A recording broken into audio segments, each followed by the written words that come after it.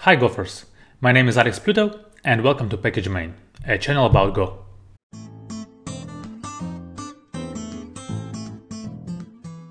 When I say testable code, what I mean is code that can be easily programmatically verified. We can say that code is testable when we don't have to change the program itself when we are adding unit tests. It doesn't matter if you are following test-driven development or not, testable code makes your program more flexible and maintainable due to its modularity. And when we are talking about Go, it has very good built-in robust testing functionality. So in the beginning you don't have to import any third-party testing packages. So start clean in the beginning, and if it's not enough, you can add a helper package later, such as testify/assert. First of all, understanding of solid principles will help you a lot with writing testable code.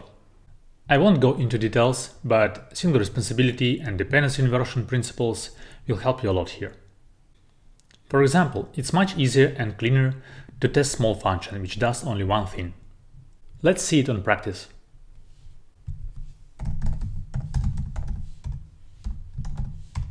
I'll write a simple function which finds a string in the slice of strings. So let's call it string in slice. So first argument is slice of strings, and the next one is find string, which will return Boolean value.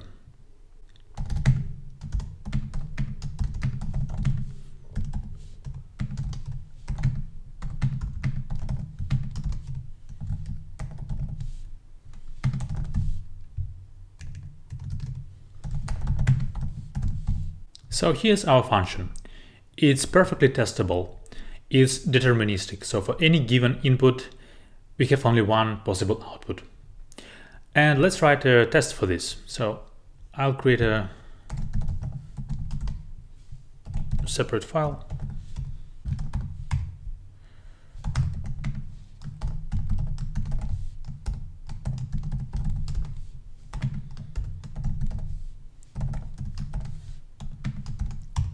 Let's test with got string in slice.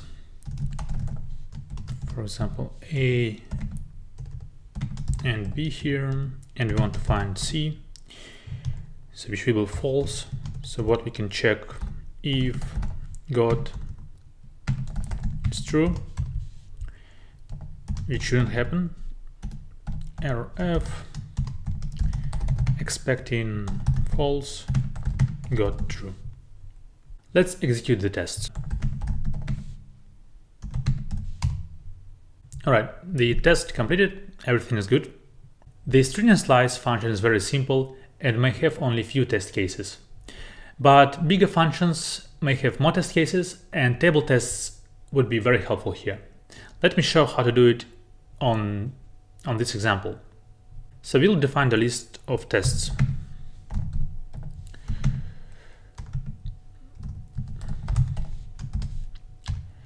So each test would have input as a slice, and then what we want to find, and then expected output, which is 1, which is Boolean. And let's define some tests, so we don't need this anymore. For example, the first test can be the same as here, and we are expecting false. The next one can be the same but B, and expecting true. Now what we have to do is to iterate over the tests variable. So for t, actually we already have t, so it's tt here, range tests, and we can use subtests here. So our t variable, which is input into the test function, has a method run, which accepts the name and then the callback. So name can be just defined since it's already a string,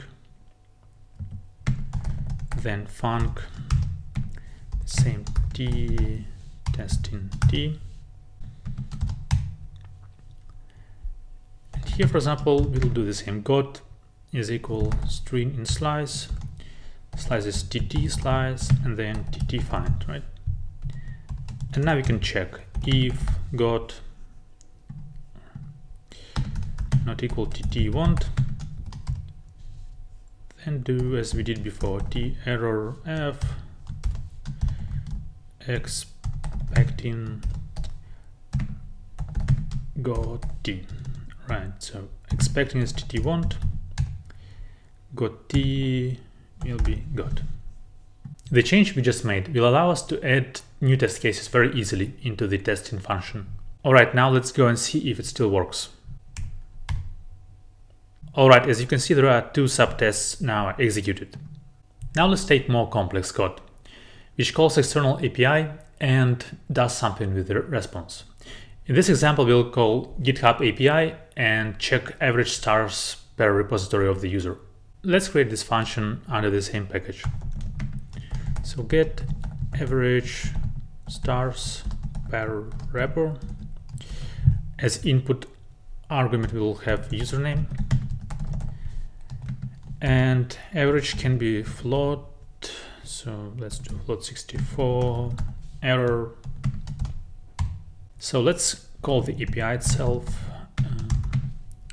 just with the default HTTP client. So http.get and here we'll use GitHub API URL, which is https api.github.com/users/username. Should replace by argument and repos. And send username here to R. And if error is not nil, return 0 error. Now let's parse the response. So if error JSON, if new decoder from response body decode, and we have to decode it somewhere. So let's define the response type. So API will return us the list of repositories. So we just need to define this repository structure. We don't need all fields, we just need stargazers count, which is int, and stargazers count. So repos is slice of repo, so we decode the repos, and yeah, if it's not nil, return 0 nil. So now we have the response. So what we just need to do is to calculate the average. So we'll calculate total as int, and we'll do loop of the repos, and will be total air.stargazers count. And now just calculate the average. So return float 64 from total, divide by float 64 size of repos, error is nil. And you just need to do this check if len of repos equal 0, just return 0 nil, so you don't divide by 0. And now let's write a test for this function. So I'll copy the similar structure, so just rename the function here, and as input we have username string, and what do we want is float 64 number. And let's try some usernames. Oops. So octocat would be the first one. I don't know the average number, so we'll need to guess first and then change it probably. And for example, my name, then Yeah, so this function would go here, tt username, got, so error. We shouldn't skip errors in tests as well, so never do something like this, because we actually want to check what value error has. It can be nil, can be not nil, maybe we can check the message of the error as well. So let's see, assuming that we don't want any errors here, so if error not nil, then we throw something expecting nil error got, and let's dump the error, so error. All right, then if got not equal what we want, expecting, so it's not boolean, let's use f, tt want got. Yes, we don't have find anymore, so let's take username and a lot of errors. All right, let's try to execute this test. Yep, so they fail because I didn't know the real answers. Let me just change them.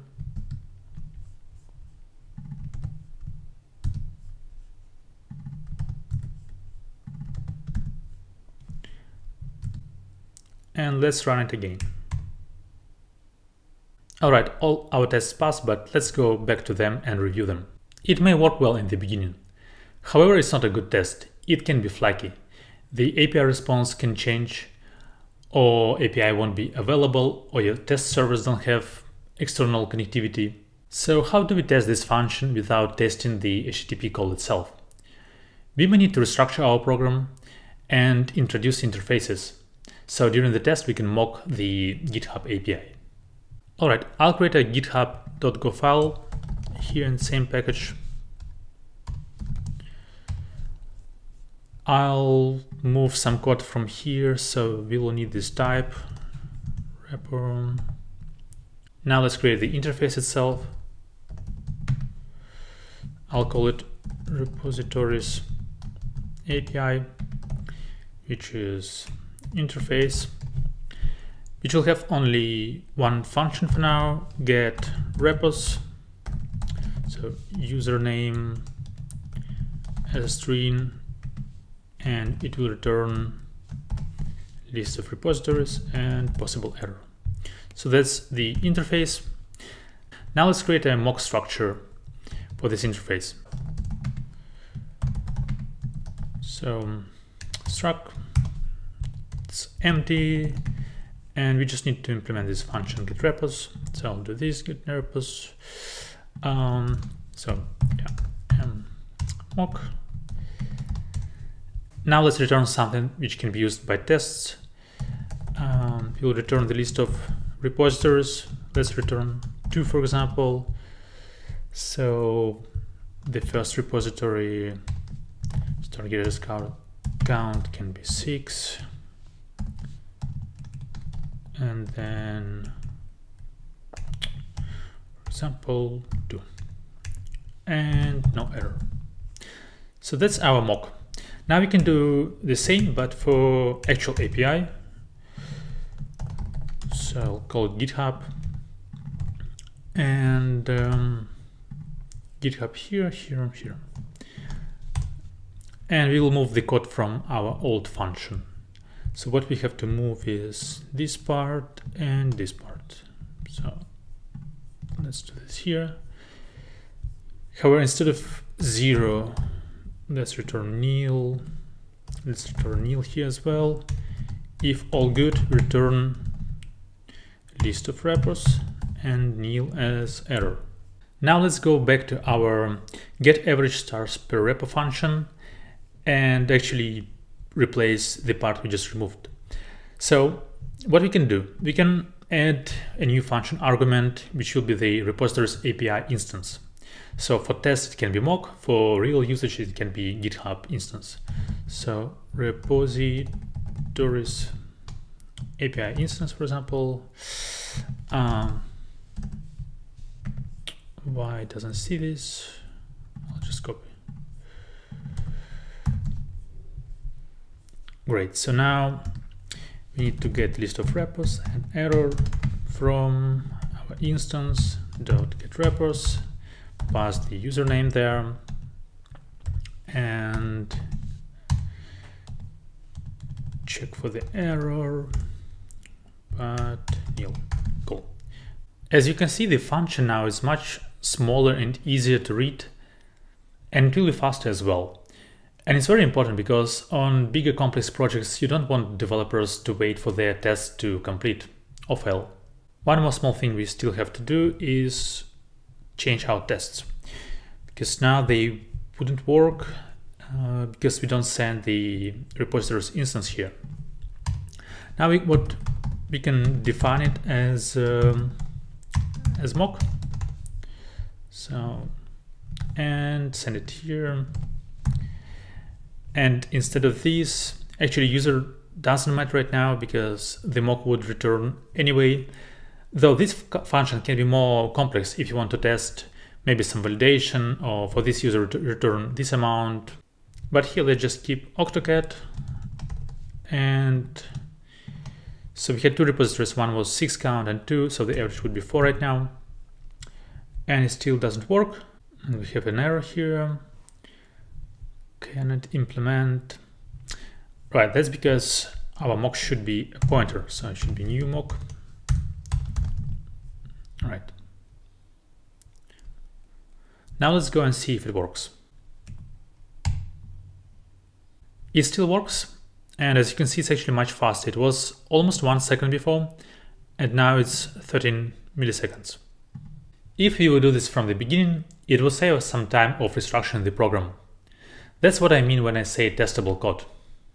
Another good practice for testing in Go is to put your tests into a separate package with the name package_test, which prevents access to private variables, which is good for tests, which also allows you to write tests as though you were the real user of the package.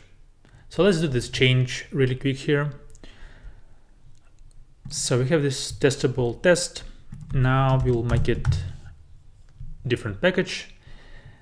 And the testable package itself should be imported. So all this function should say testable dot something, right? So it's here, and it's here.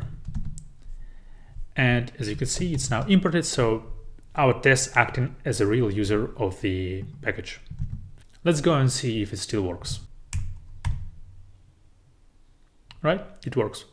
There are a few more global good practices which can be applied to any language when we are talking about testing. We won't go into the details, but such can be: don't use global variables or global state. It makes tests very difficult to write and also makes them flaky by default.